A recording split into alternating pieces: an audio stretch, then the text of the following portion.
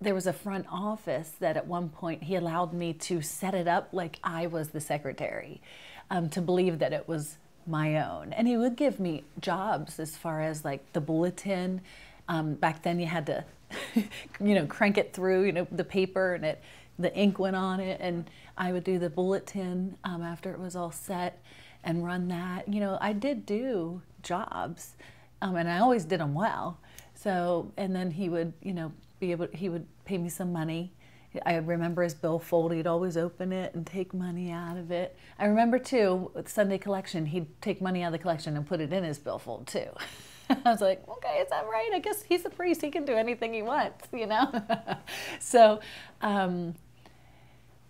it started off that way. And then we just would hang out at the rectory and watch TV.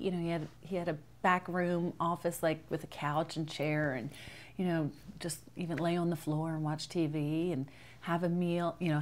He'd always make sure, because he would take us on Sunday to do the deposit, and then we'd go get something to eat, and occasionally he'd let us go grocery shopping with him, and he'd let us pick out anything we want. And my big thing was pudding pops, so they were in his freezer that anytime we were there, we could have anything we wanted.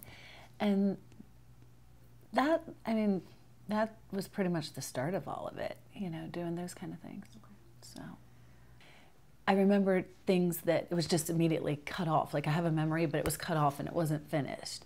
And the biggest thing for me was the day that I was unpacking boxes. And I remember he was in his bedroom and he came out almost naked. It wasn't tighty whities, but everything, I could remember everything of what it looked like there. And it really scared me. And he was coming towards me, but I was still in the bedroom.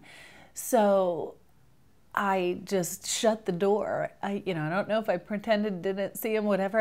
I remember specifically being very like shocked and like scared at that moment.